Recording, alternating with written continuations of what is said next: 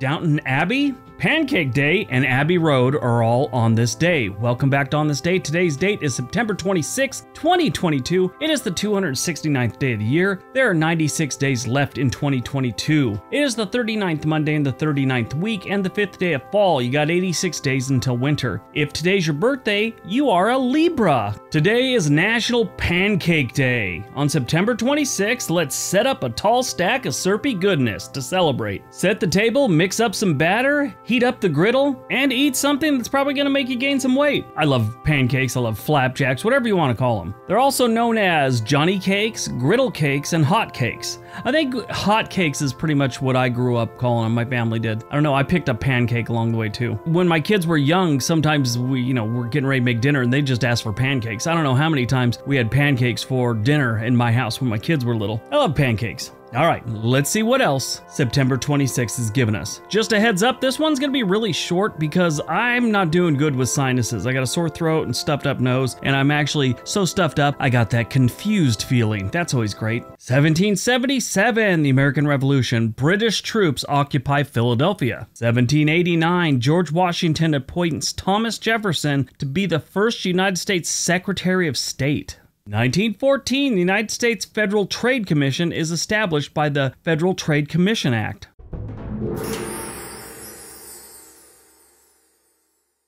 The Federal Trade Commission works to prevent fraudulent, deceptive, and unfair business practices. They also provide information to help consumers spot, stop, and avoid scams and fraud. So they don't just go after companies for the fraud and stuff, but they do things like shut down robocall companies and go after companies in the United States that have like spam emails sent out, things like that. They also go after big corporations if they're doing shenanigans with the way they're treating their employees. Right now they have a big effort to protect gig workers, like people working for Uber and Lyft and DoorDash, things like that. They're doing the research right now and they have a program going where it's kind of new, so they're kind of learning about it and they're making sure these people are being treated properly. In recent months, they shut down this credit repair pyramid scheme thing they had going on. Some company was doing it. They shut down that and like a whole bunch of people went to jail. Very interesting. So they're basically trying to protect workers and they're trying to protect the general populace from companies. 1960, in Chicago, the first televised debate takes place between presidential candidate Richard M. Nixon and John F. Kennedy. 1969, Abbey Road, the last recorded album by the Beatles, is released. 1973, the Concorde makes its first non-stop crossing of the Atlantic Ocean in record-breaking time. Now this is interesting. Right now it takes about 7 hours to fly from New York to London. The Concorde could make it in 3.5 hours. I saw a video by the channel Vox that said you could fly over there in 7 hours. Currently the Concorde could make it 3 hours, and the Titanic, it took them 137 hours. Ironically, you could watch the movie Titanic in almost the same amount of time it took the Concorde to cross the Atlantic. It was a very interesting plane. I always saw it and I always wanted to take a flight on it. It was one of those things you see as a kid and it was just amazing. I always wanted to go on it, but nobody flies the Concorde anymore. 1983, Australia 2 wins the America's Cup, ending the New York Yacht Club's 132-year domination of the race. Premiered on September 26th, 2010, Downton Abbey. I was working for Netflix when this came out, and oddly enough, we had it on Netflix as it was being released. It was a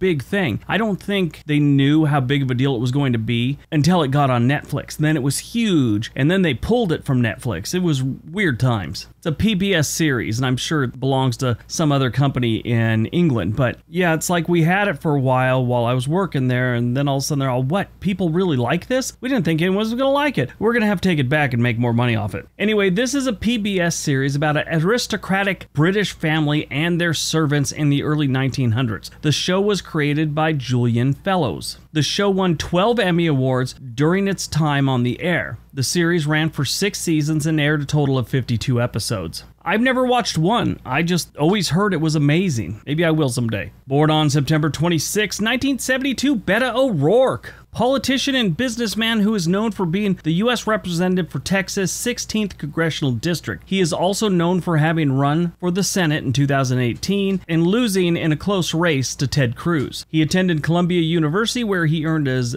BA in English Literature. He was a member of the El Paso City Council beginning in June 2005 and he ran for his first Democratic primary in 2012. He joined the U.S. House of Representatives in January of 2013. He was also a musician when he was back at Columbia. In 1993, he released an album. His father was also involved in politics and worked as a county commissioner and county judge for El Paso. Right now, he's running for the governor of Texas. Died on September 26, 2008, we lost Paul Newman. Larger-than-life actor who won the Academy Award for his role in The Color of Money. His other memorable film roles included Butch Cassidy and the Sundance Kid, HUD, and Hemingway's Adventures of a Young Man. He also voiced the character of Doc Hudson in the animated series Cars. He made his acting debut at the age of 7 in a school production of Robin Hood. After a single appearance on Broadway, he was offered a movie contract with Warner Brothers. After filming The Long Hot Summer in 1958, he divorced his wife and married co-star Joanne Woodward. They remained together until his death in 2008. He had a total of 6 children, 3 with his first wife and 3 with his second wife. And I love all his dressing and his pasta sauce. Good stuff. Paul Newman was scheduled to make his professional stage directing debut with the West County Playhouse's 2008 production of John Steinbeck's Of Mice and Men, but he stepped down on May 23, 2008, citing health concerns. In June of 2008, it was widely reported in the press that he had been diagnosed with lung cancer and was receiving treatment for the condition. Paul Newman died at his home in Westport, Connecticut on the morning of September 26, 2008.